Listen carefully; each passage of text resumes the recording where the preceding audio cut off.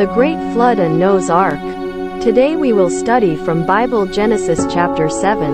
And the Lord said unto Noah, Come thou and all thy house into the ark.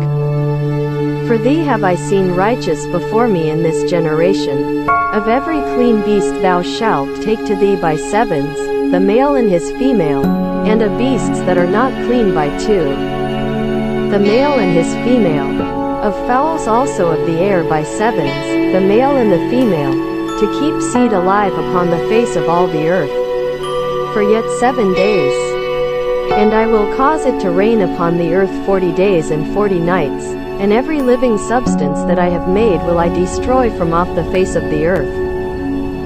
And Noah did according unto all that the Lord commanded him.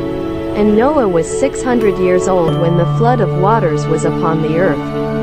And Noah went in, and his sons, and his wife, and his sons' wives with him, into the ark, because of the waters of the flood, of clean beasts, and of beasts that are not clean, and of fowls, and of everything that creepeth upon the earth. There went in 2 and 2 unto Noah into the ark, the male and the female, as God had commanded Noah. And it came to pass after 7 days, that the waters of the flood were upon the earth. In the 600th year of Noah's life, in the 2nd month, the 17th day of the month, the same day were all the fountains of the great deep broken up, and the windows of heaven were open. And the rain was upon the earth 40 days and 40 nights. In the selfsame day entered Noah, and Shem, and Ham, and Japheth, the sons of Noah, and Noah's wife, and the 3 wives of his sons with them, into the ark.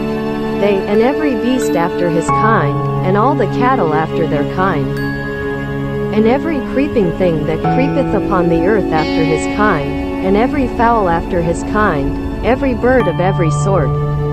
And they went in unto Noah into the ark, 2 and 2 of all flesh, wherein is the breath of life. And they that went in male and female of all flesh, as God had commanded him, and the Lord shut him in. And the flood was 40 days upon the earth. And the waters increased, and bare up the ark, and it was lift up above the earth. And the waters prevailed, and were increased greatly upon the earth, and the ark went upon the face of the waters.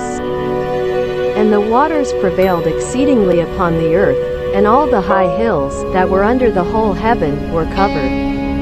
15 cubits upward did the waters prevail, and the mountains were covered. And all flesh died that moved upon the earth, both of fowl, and of cattle, and of beast, and of every creeping thing that creepeth upon the earth, and every man, all in whose nostrils was the breath of life, of all that was in the dry land, died.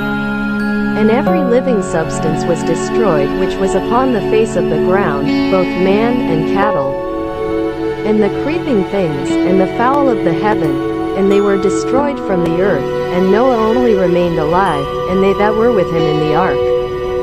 And the waters prevailed upon the earth 150 days. Amen.